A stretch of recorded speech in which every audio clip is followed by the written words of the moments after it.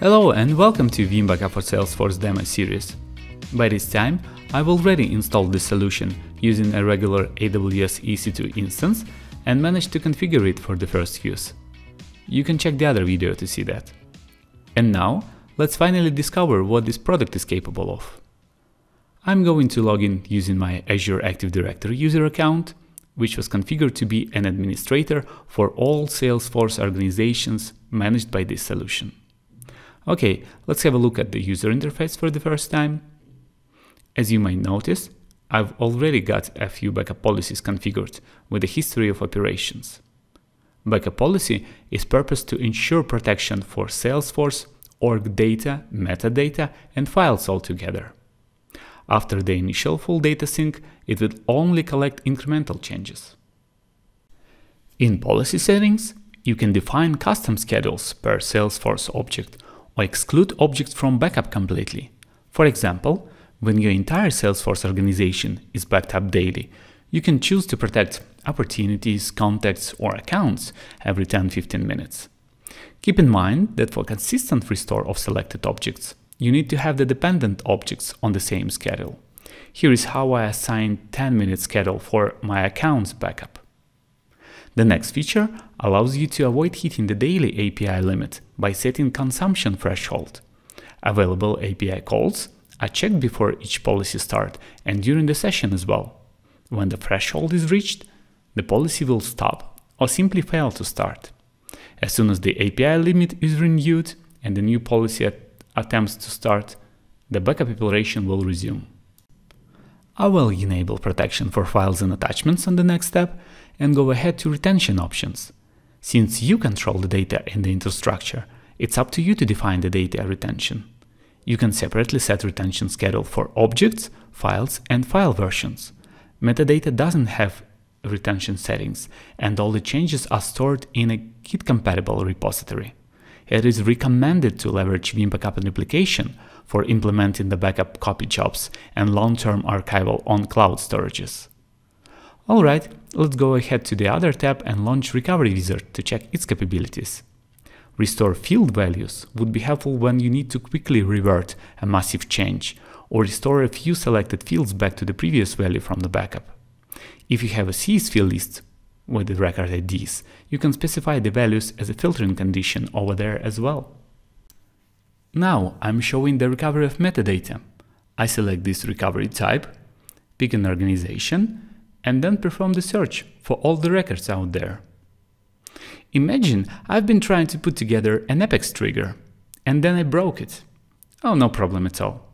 I'll go ahead and select this metadata type, and then I click on the latest to see how its previous versions different from what I've got right now in production. If I need to roll it back, I can add it to the restore list and then proceed, or download it to my workstation and review the code again.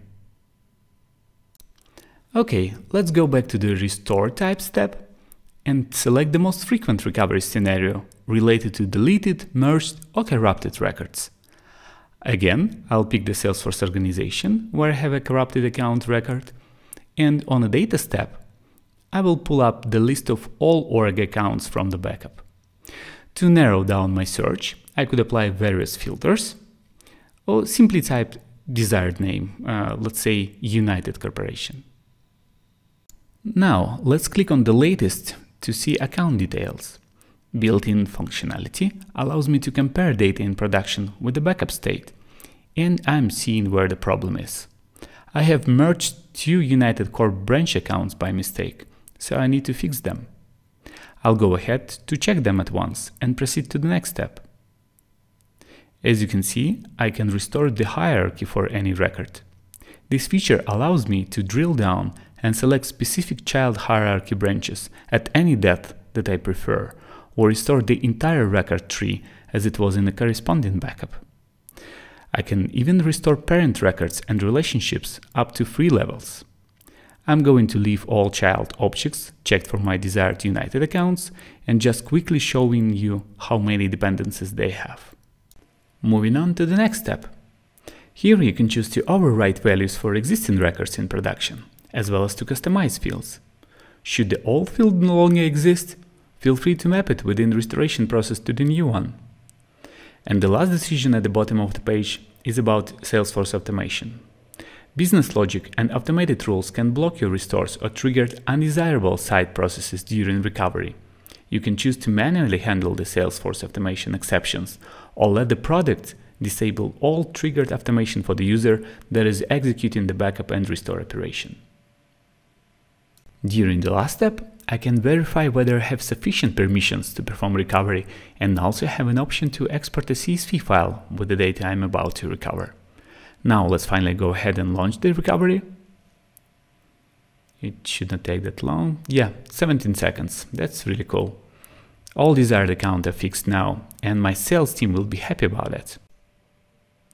The last but not the least, go to product configuration to stay up to date on backup and restore activities by configuring alerts for certain events using email or Slack engines. That was a quick look at Veeam Backup for Salesforce and its capabilities. The product is available already. Don't waste any second and test it in your Salesforce environment today. For more information, please visit veeam.com. Stay tuned. Bye.